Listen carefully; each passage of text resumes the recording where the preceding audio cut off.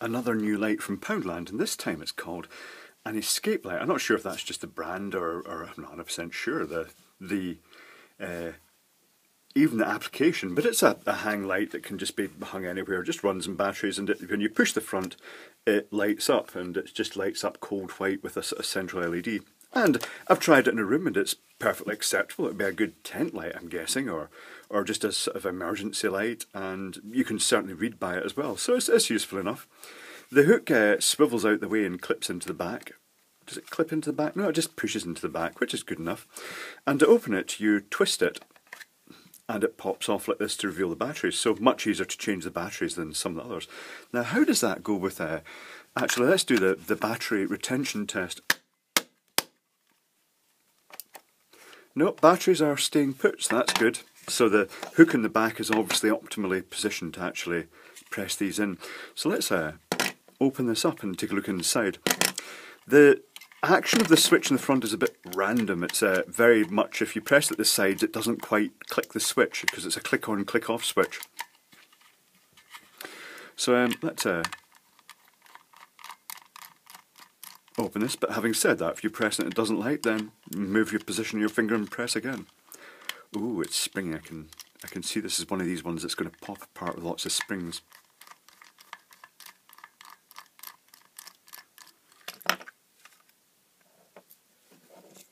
Right, so the switch is actually mounted at the side, and it's got a resistor in series with it, and the LED is just on a little sort of plastic press-in stand that you do as. I'm probably going to change this to a warm white LED, haven't I?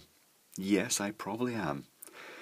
And yeah, it's got one protruding spring, which is just sitting on top of the battery packs, and the other ones are recessed with also the pins that align that. And there's a sort of reflector so that any light that comes out sideways is optimised with the reflector. It's quite a nice design, actually. That's quite attractive. Just the switch at the side is a bit of a bugbear, but having said that, I don't think there's much other place they could put it. So yes, I'm going to change that for a warm white LED right now, and also deduce what value this resistor is, because it's brown, black, black, gold. So that's going to be, it's a 4-band resistor, that's going to be 10 ohm, isn't it? So it's pushing that LED quite hard. The temptation might be, let's double check that value. The temptation might be to increase the value of that resistor just to make it sort of last longer as a sort of dimmer light. So let's see, that resistor value is, yeah, it's about 10 ohms. Yes, okay, I'm going to modify that right now. Okay, I've looked at a suitable resistor, replacement resistor and LED.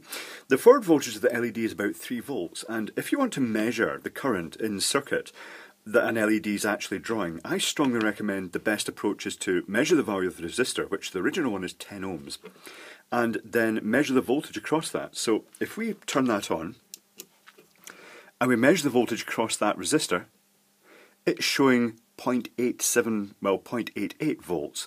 And if we then do the maths, I equals V over R, which is 0.88 volts divided by the 10 ohms, shows that that LED is actually passing 88 milliamps, which is quite a lot for one of these LEDs. I'd normally only comfortably want to run that for a modest length of time at about 20 milliamps.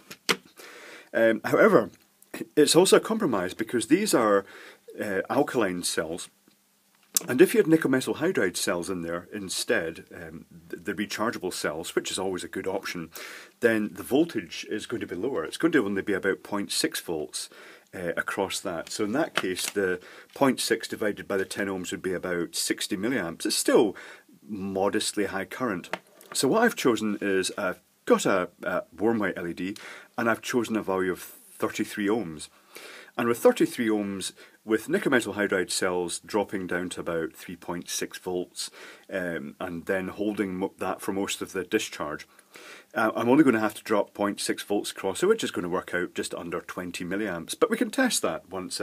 Actually, we can't test it because I've not got nickel metal hydrides handy. I've got them buried in some random item. But we'll be able to see it's certainly going to reduce the current to a much lower level, even with the fresh alkaline cells at a total of 4.5 volts. So let's desolder the original LED and we'll put the new one in. So if I lift this up, I won't actually desolder it, I'll just cut it off because it's going to be easier because it's got to be pulled through these holes. I quite like the mounting here, it's quite a sensible little arrangement, the little press-on mount. So I'm going to cut that lead and fold the lead down, cut that one and fold the lead down. And that's the original LED out. Here's my new warm white LED, which basically just sits over this pin here, and when it's pressed down onto that centrally, then you fold the leads back. So I'm going to make a wee note, I'm going to mark it in fact, that's the positive side. So I've got a black Sharpie, so I'll mark the negative side black, wee dot. And the switch, looking at the battery contacts, the switch is connected to the positive, so that's where I'll be connecting the resistor. So I'll just desolder that existing resistor, retin it,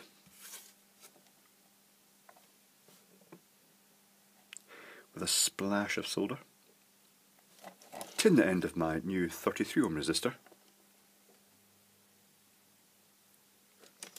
solder the new 33 ohm resistor on,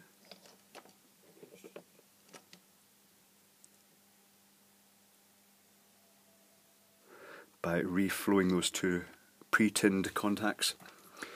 Set the switch back into position, noting that the wiring kind of just came around this side of that, what's going to be a spring up there.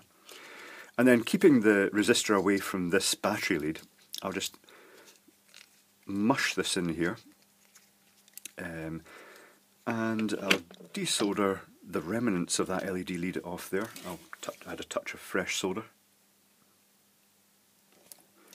Now the LED leads, were they cut short? So let's see, if I sit this in, yeah, I'll have to cut them down quite a bit. They can be cut down to about 10 millimeters, which is probably just under 3/8, just over 1/4 of an inch actually. And I'll tin the end of those leads. Still got a bit of lead stuck to that one, so I'm tinning the end of the LED leads. And I'll also tin the end of that resistor, and just add a wee bit more solder onto that lead. So the negative, which I've marked, I shall solder onto that lead there. And the positive I'll solder onto the resistor. And my LED has now lit because the switch isn't on position. I shall switch that off, and I shall sit this down and then just carefully just nudge the resistor down into there. It shouldn't get too hot because it's running at much lower current now. So that is the modification done. And all I have to do now is reassemble it. So let me see, these springs, there's 3 springs that drop down, 3 long springs that drop down into the holes here. Quite like that construction. And 1 short spring that stands on a little pillar. It does seem quite a well-made light. And this is just going to press on by force. Then goes this. And then this. Now, which way round does this go? Is it keyed so it can only go round one particular way?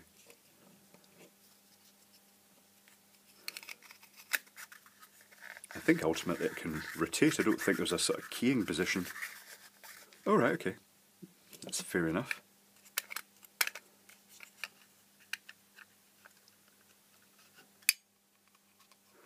it may actually, oh, it's working now, it may actually have a keying position. I don't actually see a keying position. I've guessed maybe it just rotates freely inside this housing. So I shall pop this on, trying not to let all the springs escape. Does that rotate freely? No, it seems to lock. It seems to lock, and just out of interest, I suppose really it doesn't matter what way the text is up. I didn't see anything specific for the keying that position.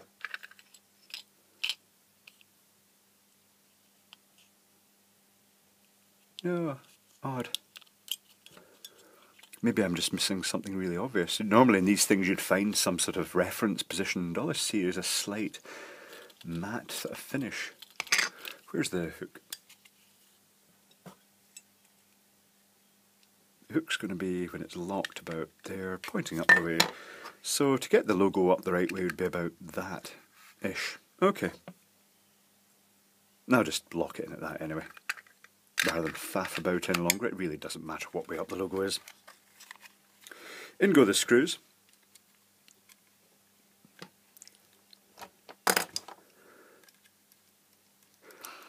It is a, you know, I do prefer to underrun LEDs wherever possible because they'll last longer, but there is the point, you have to make a compromise between what you're going to be using it for, how much light you want, and versus, you know, longevity of the LED. It's going to put a lot less strain in the LED if it just does run in sort of 20 milliamp region.